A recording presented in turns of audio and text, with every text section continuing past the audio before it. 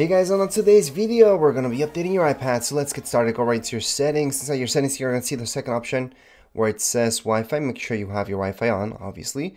Then scroll down, you're going to see General. Under General, second option, Software Update. And then from here, just go on and wait for the update to pop up. If nothing's popping up, turn on and off automatic updates. That should refresh things and you should be good to go. If you're having any issues, go ahead and hook it up to your computer. On Mac, you guys can use Finder. On PC, iTunes in order to update. Anyways, let's just tap on update now. I do want to mention that no matter what your battery is, you should always have your iPad or even iPhone hooked up to some electricity charging while you're doing any updates. For now, you can just leave your iPad to be. Later on, once you come back to it, it's going to be done by itself. Alright, so afterwards, you should see an Apple logo, a loading bar, and then it's going to restart. You're going to see the update's done. Scroll up in your passcode and go into settings.